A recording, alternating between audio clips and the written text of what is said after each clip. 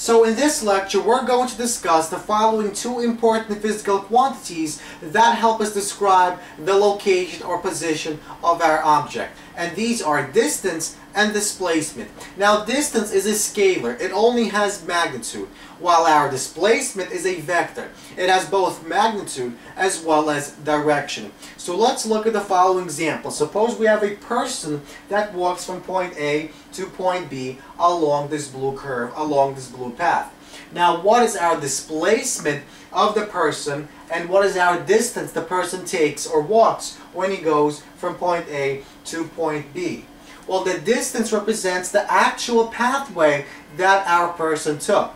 In other words, if we take this blue curve and we outstretch it until it's a straight line and we measure that blue path, that represents our distance the person traveled. It's the actual pathway taken by our person.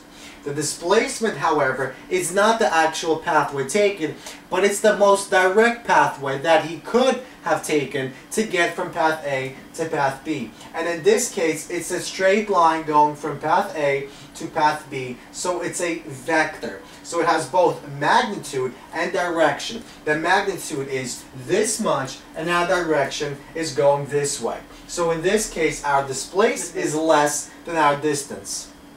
Now, let's look at example number 2. Let's suppose now that person gets in the car and he travels around in this circular pathway with a radius r. Let's suppose the car travels from point A to point B. What is my displacement and what is my distance now? Well, my distance is the actual pathway taken by my car. So it goes from point A to point B along the semicircle. So to find my distance from A to B, I simply divide my circumference by 2, and I get pi over r.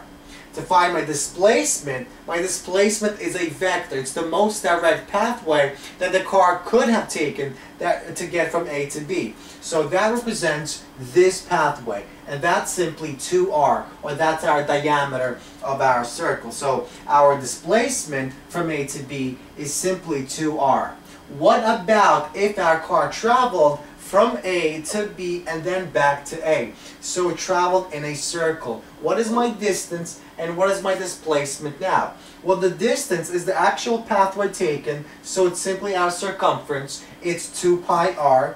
And my displacement in going from A back to A is simply 0, right? So what is the most direct pathway that our car could have taken to get from point A back to point A? Well, the car could have just stayed the same place, and so our displacement is 0.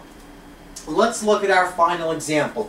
Let's suppose we catapult a ball up in this parabolic pathway. So our ball travels in this parabolic pathway, it gets to the highest point, and then it travels down and ends up on the ground, back on the ground on this location. What is our distance traveled? The distance traveled, once again, is the pathway taken. So if we take this parabolic pathway and we outstretch it, that's the actual distance traveled.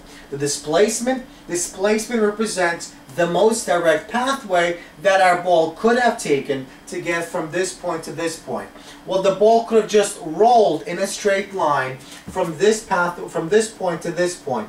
And this distance represents, or this net distance represents our displacement of the ball. So once again, our distance traveled is or has only magnitude, and it's a scalar. And the distance is the actual pathway our object took, while the displacement is the most direct pathway that our object could have taken to get from point A to point B.